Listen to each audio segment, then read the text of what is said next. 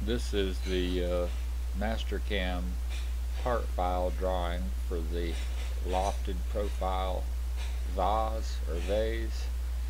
The blue is the inside surface, the green is the outside surface. It takes 4 of these to make the vase. The blue is the tool paths that are showing up there.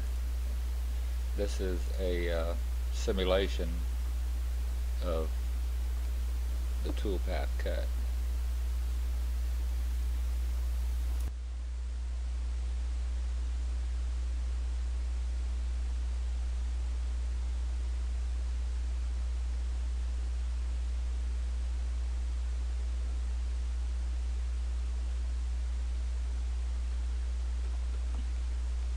Here I'm using a 5/8 ball end cutter and doing a surface finish cut at 0.05 spacing.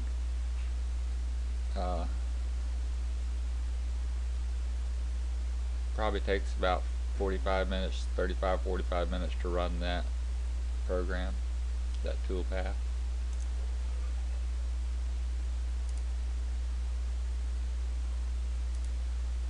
You can see the toolpath in blue here.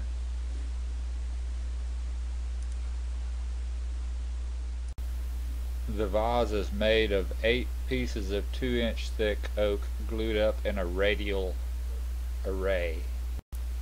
It is completely hollow, no more than 1/8 of an inch thick in some places.